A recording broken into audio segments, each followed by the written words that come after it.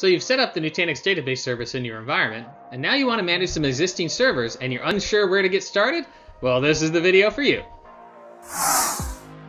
Welcome to Tech Bytes. My name is David Teague, Technical Marketing Engineer at Nutanix, and in this Database Solution Series video, number 5, we're going to register an existing database with NDB and show you how straightforward the process is.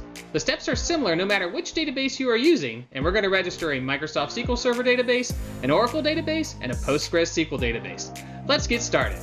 From the NDB dashboard, we're going to choose Databases from the drop-down menu. On the Overview page, you would see any databases that are registered. But since we're using the NDB environment from our previous Solution Series video, there are no databases registered. We're then going to click on Sources and select SQL Server Database. We can register AG databases and FCI clusters as well, but we're going to choose a single instance database. On the next screen, we will choose Not Registered. You can just register the database server if you were just onboarding that server to create a software profile, which we'll talk about in a later video. But I want to manage the database on that server as well, so I'm going to choose Not Registered. In the IP address or name of the VM, we're going to find our database VM in the dropdown and choose it. We can put a description here if we like, and then we're going to need a username and password that has administrator access. When the name and password are filled out correctly, you can then choose the Microsoft SQL instance. If you need to, you can change the Windows admin username, and then select Next. On the next screen, we're going to select one database with one time machine. If you have an application that uses multiple databases, you can use the group option. We're then going to click our database name under the Unregistered Database section and choose a database name in NDB. We can also set a description if we want to, and then click Next. On the next screen, we're going to set the Time Machine option. If this database server's logs were being backed up by another application, you could select that option and NDB will do copy-only backups of the database. Next, we're going to select our SLA. We've not created any custom SLA yet, so we're going to select the default SLA of Gold, which has continuous protection, and then choose Register.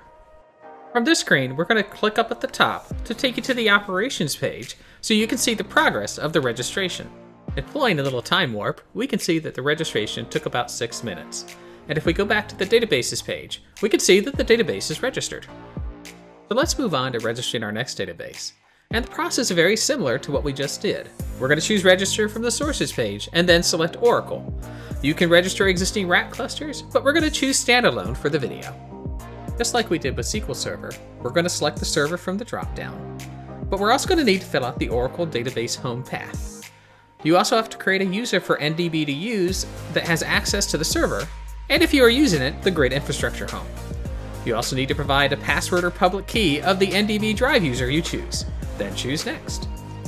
We're now going to fill out the name we would like for the database to have in NDB on this page, as well as the Oracle SID for the database. We can fill out the description if we like, and then click on Next. From here, the steps are the same as the previous database we added, so we're going to skip ahead to the Databases page and add our next database engine. We're now going to register a PostgreSQL database. You may wonder why I'm going to register a PostgreSQL database instead of using the one that's included with NDB. The included version is running on CentOS 7, and I have Red Hat in this environment, and it's also running PostgreSQL 13, where the included version at the time of this video is running PostgreSQL 10.4. And once we go to register and choose PostgreSQL, the process is very similar to the other Linux databases and the Oracle and SQL databases we did before.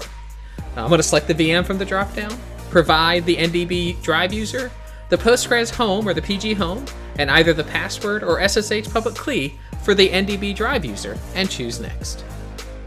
On the next screen, we're going to set the name of the database in NDB, the port if it's different from the default shown here, and the Postgres user password. Then we would fill out our database instance on the server and click Next. From here, the steps are the same as the other databases, so we're going to go see what it looks like after all the databases have been added. If we go back to the database overview screen, we can see the databases are registered. If we click into the Oracle database, we can go into the Details page and see the information about the database. We can also do the same for the PostgreSQL database and see its information. I realized that I had the Postgres database name wrong when I was registering the server, so I went back and corrected it so that the database would register correctly. So that completes our task for today. We have 3 different database engines on 3 different operating systems registered in our fresh NDB environment. Later on in a different video, we're going to use these to create software profiles for provisioning and patching. In our next Database Solution Series video, we will dive into some of the admin features. Click below to see the previous Solution Series video, and don't forget to subscribe to the channel.